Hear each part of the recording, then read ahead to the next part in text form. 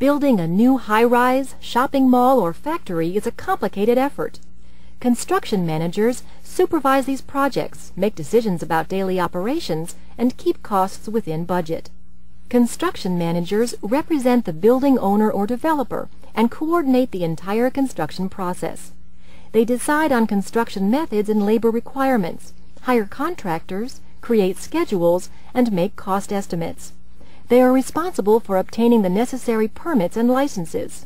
Large-scale projects may have a team of construction managers, with each manager responsible for a specific aspect of the project. Traditionally, construction managers come from the ranks of people with many years' experience in construction crafts, like carpenters, masons, or electricians. They should have experience in contracts, plans, specifications, and rules and regulations.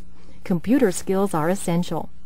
Many large firms hire managers with both industry experience and a degree in building science or construction management. Construction managers often work long hours and must be on call at all times to deal with emergencies. They have to work well with many different people and perform under pressure when emergencies and delays threaten the completion of a project. Becoming a construction manager is a good move up for an experienced person in the construction industry who wants additional challenges and rewards.